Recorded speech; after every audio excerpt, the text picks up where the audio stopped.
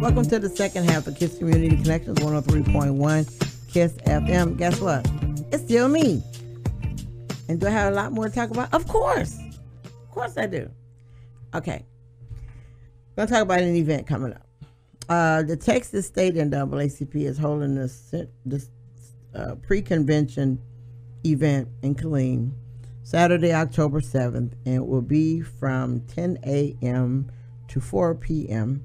It's going to be on Avenue D between Gray and 8th Street. Those streets will be blocked off.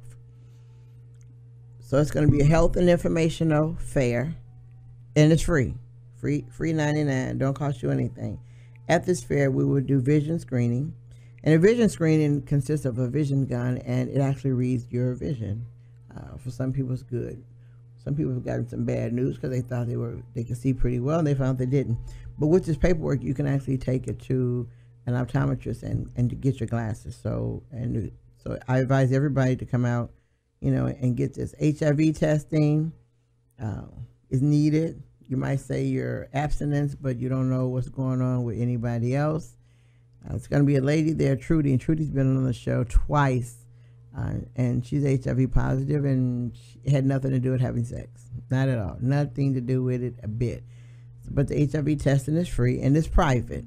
So nobody will be like, ooh, there are things. No, there won't be that. It's private. We're also, Walgreens will be there doing flu shots for everybody. Now, for just a few, they'll be doing flu shots for everyone. We're going to do blood pressure checks. So come out and see those. And then we're going to have other agencies that offer things to the community, such as WIC. They'll be there. I learned something about WIC because I thought WIC was for women, but I got smacked in the head when I found out it was for men too. It's for everybody, but it's just called WIC. But you're going to have WIC there. You're going to have the Department of Aging there. I talked to the lady from Department of Aging. I had no clue all the things that they do. Their A to Z list is really big, but they're going to be there. Somebody from the Bell County Health Department will also be there. The veterans health van, it will be there, set up to talk to all of our veterans and see what they need and fill out any additional, help them with paperwork. But they're going to be there to do their jobs. So we will have also the Nighthawks as our ABA basketball team. They will be there, and I didn't know until lately, but Fort Hood has an ABA basketball team. They'll be out there too, and they're going to bring street hoops. So they'll be playing some basketball in the street. So bring your A game, because I'm sure they're going to bring theirs. They're going to have some jerseys to give away. It's going to be a lot of fun. And we got them because, remember, we're talking about health, and basketball, physical, is health. It's helping you keep in shape and do things. And, you guys who used to be good, come on out and show how good you are now. But it's for fun. Also, Faye's Organic Catering. She's going to do a class called Healthy Eating and What is MSG. And as we know, we can Google MSG and you find out that MSG causes a chemical imbalance in you. It causes you to, let's just say you're sitting at work today or you're sitting anywhere, and all of a sudden you're craving not a Hershey bar, which is all chocolate. You're craving some bar with all the caramel and nuts and all that, and it's actually the MSG in there. So she will teach you all the items that have MSG in there, and she will talk about all of the alternatives to MSG and certain restaurants that use MSG. And if you Google MSG or kick MSG, you'll see there's a restaurant, a very popular restaurant, where it tells you don't go to that restaurant at all, meaning everything they cook has MSG in it. So she'll talk to you about what it does to the brain and what we can do to fix that and how to kick it. And believe me, kicking MSG it's not an easy task. You're going to have to become stronger than your mind is, because your brain's going to say one thing and you're going to have to tell it, no, we're not doing that today. Also, Faye's going to teach you how to make healthy drinks to better our life, because now we have realized that our eating habits, that we didn't inherit them. Some of them we inherited, yes, but some we just did because we wanted to, are killing us. And now we're mindful and we're kind of caring about our health now. So we're trying to leave those things behind, but she's going to teach how to make healthy drinks. And her workshop will take place at 1 o'clock. It's going to be in the same area, except for her workshop will be on Avenue D, but it's going to be in the Village Co-op, which is 324 East Avenue D. So it's in the same area that we are in, but that's the building that we'll be using.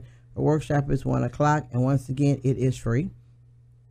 Carol Moore, our state health chair, is also our Red Cross disaster relief chair, and she's going to be doing free Red Cross training at 2 o'clock. We will have laptops there, and everybody will be trained in Red Cross, and yes, it's free.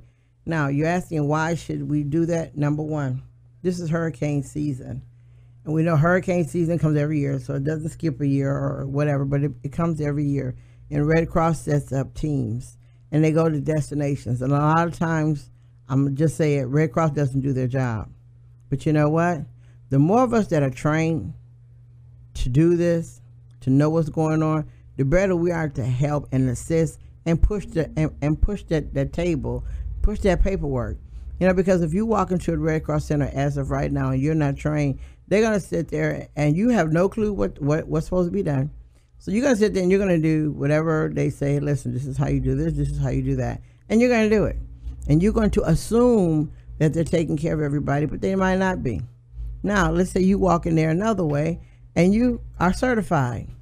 You're going to walk in and you're going to know what questions to ask. You're going to know who to call if certain things aren't done. You will be able to walk in there with knowledge of not just sitting there and saying, yes, I want to work. What do you want me to do? You're going to walk in there with the knowledge of this is how I know how to do this. If there's a disaster, you will be trained on what to do first, what to do second, how to get it done. So you will have the training that they have. Also having the training that allows you to pick up and move. And what I mean is right now, let's say right now we know Puerto Rico hurricane hit pretty bad and they're not doing good.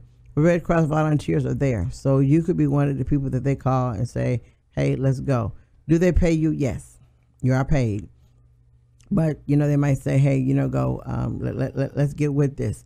Your Red Cross training also crosses over to FEMA, because in a pinch, FEMA will pick you up and with them, because they know you've been Red Cross trained, which makes you almost equal to FEMA's training. The difference is the paperwork. And to give you, for instance, the good thing about it, I went over, we had Red Cross shelter during a hurricane. I went over to where Red Cross was, and I asked the lady, you know, first I walked in with no vest. So I just simply walked in, introduced myself, how's everybody doing? Have they filled out the paperwork? And, you know, she gave me some off the wall crazy answer. And I was all right with that. So I left, went back to my vehicle, came back with my vest, and I asked her again. Wow. It went from, we're taking care of everybody, everybody's fine. It went from that to, well, we haven't got around to it yet. Wow, how things change. Well, she said we hadn't got around to it yet, so guess what? With my vest, I bought my notebook. What was in my notebook? The same forms that they have to fill out. So I got the people to sign the forms to get ready so they could be on the rolls to get what Red Cross had to give them. But I did it. She asked me, did I want her to turn it in? I didn't want her to turn it in. I didn't want her to put it into the computer. I did it. Because why? I was trained to do so. So I got it done. Was she a happy person? Of course not. But it wasn't about her. It was about helping people and getting it done. So the Red Cross training will run about an hour, and it's going to be at 2 p.m. in the same building, which is 324 East Avenue D, same building. Like I said, at 2 o'clock. And we'll have laptops there to also help you out. As I mentioned, the Nighthawks is the ABA basketball team. They'll be there with their jerseys. And then Solwell Fort Hood, they'll also be there with jerseys. And they're bringing the street hoop so they can play. So you can play. We've included things. We will have food vendor there. So those of us who will be there from 10 to 4, we will have a food vendor there on site to cook. I won't tell you his name, but you'll find out when you get there. But yes, we do have food. In fact, we have 2 food vendors that will be there. And why are we doing this? It's a pre-convention event. It's all about health. And when people say NAACP, you get a bunch of I guess you get a twist of answers, because people will say, well, I don't know what the local is doing, so I'm not going to be bothered. But we as far as state, and I'm a state education chair, we do things differently than everybody else, because we have a right to go any city that we need to get something done. So our health chair, along with me, I'm working with her, and we also work together as chair. Just because she's chairing it, yes, she is, but my part is to help her make it perfect and make it great and make it as well as it can be. So I'm assisting her in doing that. But everything I've listed, except for your food vendor, is free for everybody, all ages. Bring your kids, get their vision checked, give them their flu shots, get them ready. If you take flu shots, get them their flu shots so they'll be ready. Come and learn from Faye how to be a little bit more healthier than we are right now. And if you want to start on that track, Faye will she'll have time, because she'll be there the whole time. After her workshop at 2, from 1 to 2, she's not going to just up and pack up and leave. She'll still be there. And there's other rooms in the Village Co-op, where she can, sit down and talk with you a little bit more. Give a little bit more insight of what you need to do. Also, Faye hosts classes, so I'm sure she'll talk about one of her upcoming classes at that time to make us aware of taking care of our health and some of the simplistic things we can do. Because she has a lot of us with this healthy drink that we drink, make it ourselves. And it gives you time to experiment with it, because that's basically all I drink, and other than teas, it's all I drink. But she's taught us how to, and you feel much better. You have more energy, and yes, you're losing weight if that's what you want to lose. But all in all, it's keeping you healthy and just making us all together better. So I would say we need you all to show up October 7th from 10 to 4 to their pre-convention health event.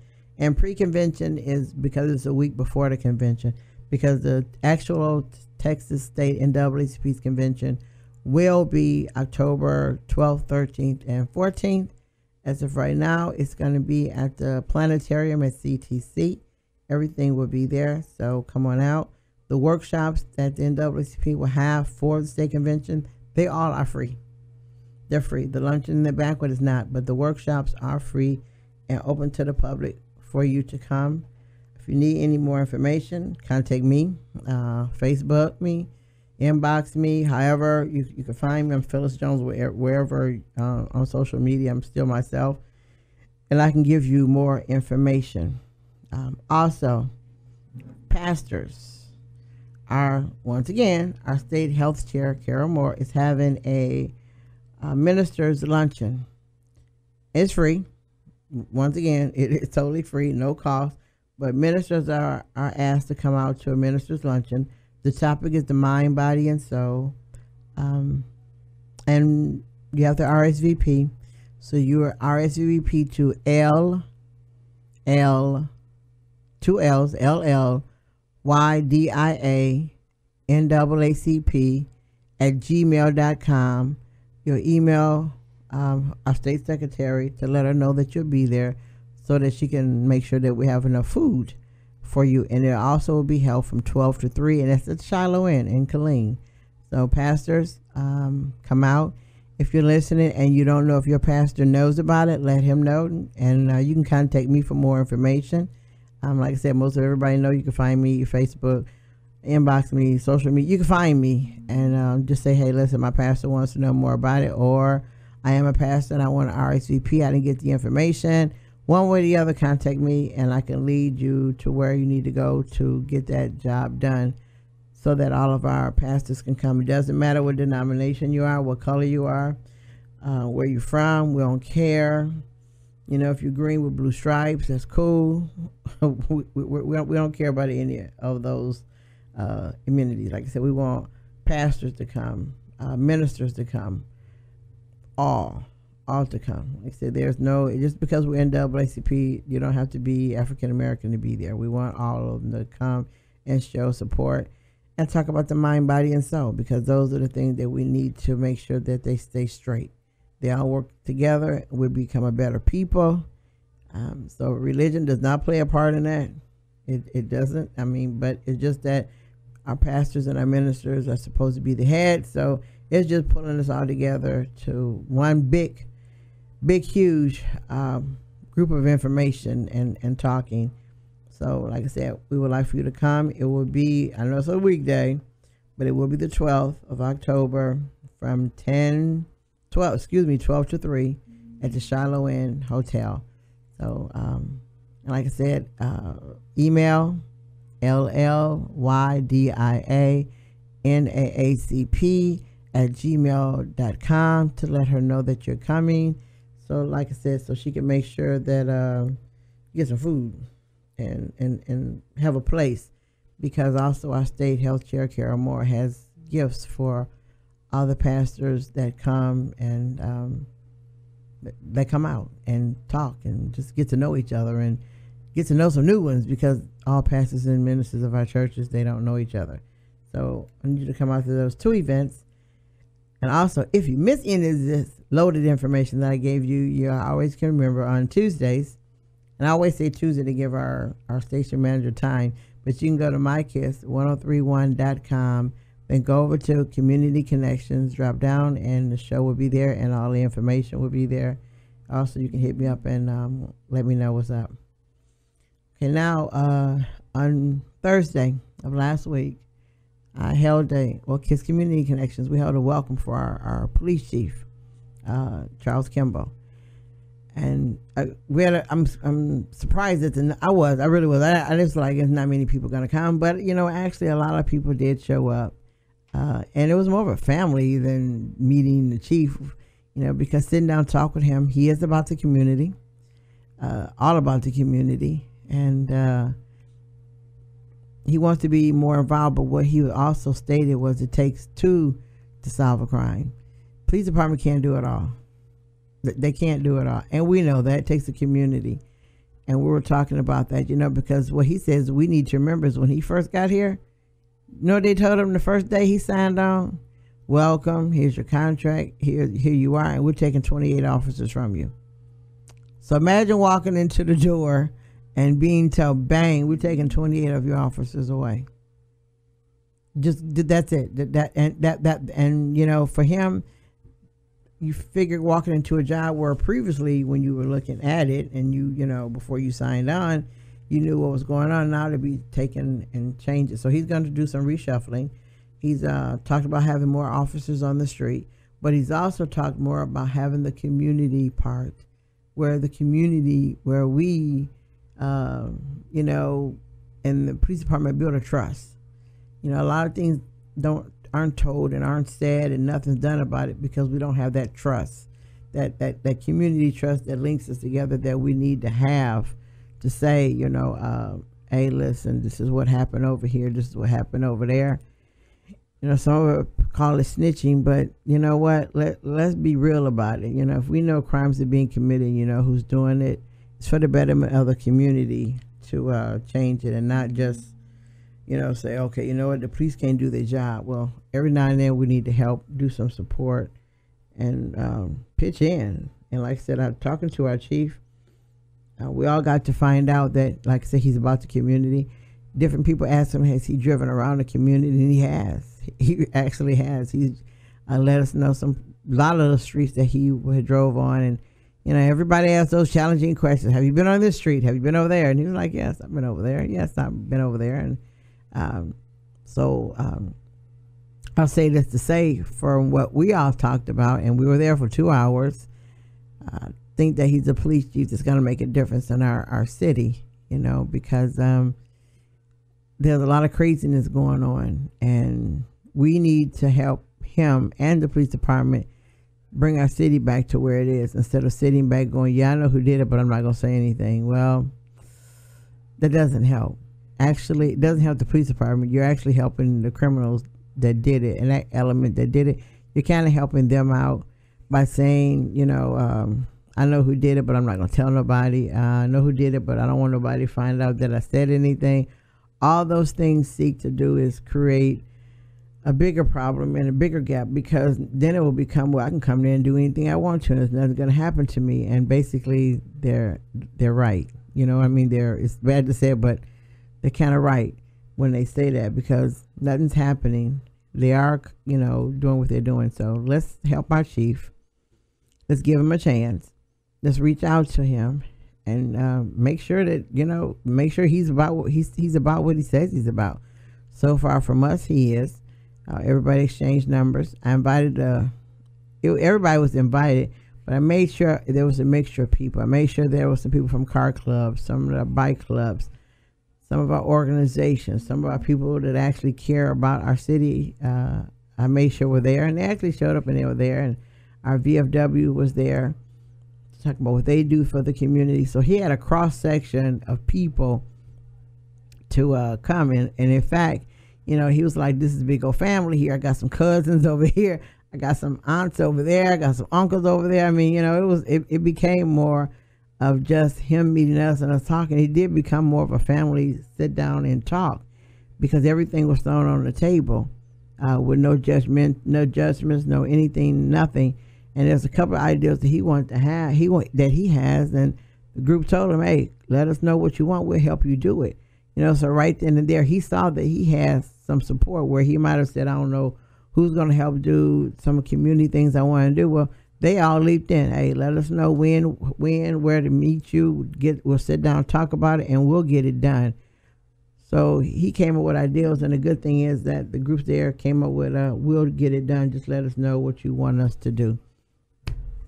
So that's my show for this hour of you all listening to me. I want to thank you for listening to KISS Community Connections 103.1 KISS FM. I want you to always remember, you cannot lead a positive life with a negative mind. We'll talk to you next Sunday. Bye now.